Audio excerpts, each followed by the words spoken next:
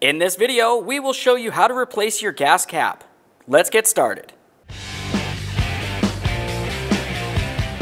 Okay friends, let's get started on our job. Open up the fuel door. We're going to locate the fuel cap right here. Before you turn this counterclockwise to remove it, follow this cable to where it connects onto the door itself. Use a trim tool to gently pry this off. Grab that cap, turn it counterclockwise. Alright friends, let's get ready to install that fuel cap. Take that and put it in position.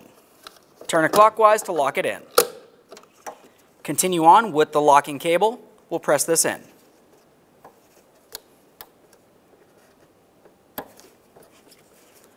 Make sure it's completely secure. Close the hatch. When only the best will do, demand TRQ. The only company that lets you view before you do.